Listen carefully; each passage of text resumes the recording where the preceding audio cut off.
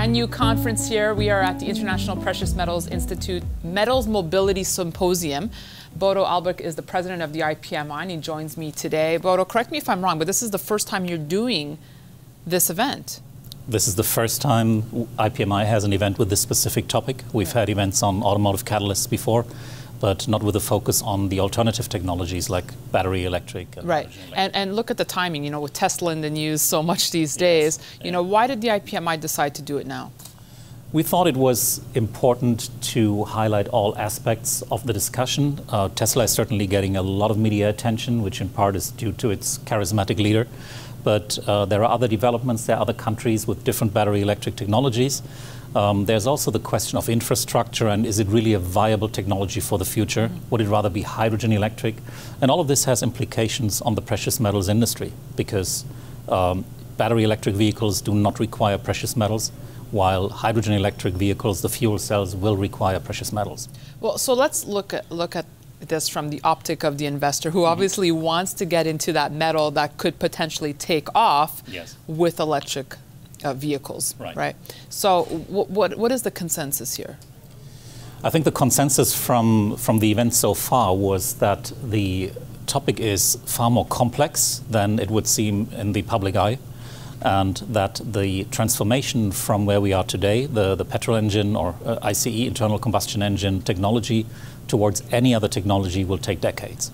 It's a very lengthy process because of the energy delivery that is required, and the filling station and everything else involved. Well, we know that today's cars, catalytic converters use rhodium, platinum, palladium.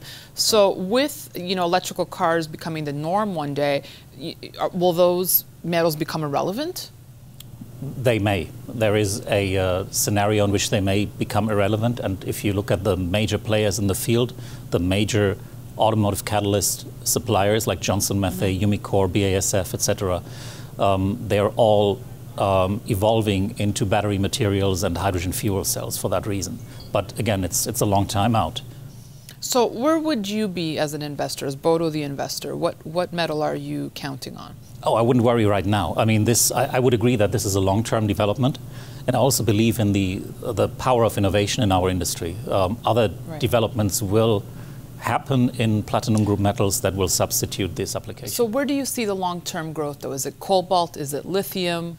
Yeah, that is medium term. I mean, there is abundance of lithium.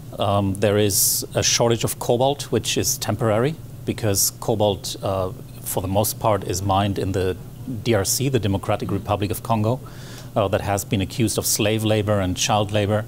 So well, we're seeing, I know there's some new mining companies looking to Chile now for cobalt. I was going to say that, yeah, it's Chile, it's Canada a little bit, it's Australia, and companies are mining cobalt there at a higher production cost, but it's becoming available. So this is just a transformation, but cobalt prices have gone up, I don't know, threefold over the past 2 years, and this will have to level out at some point.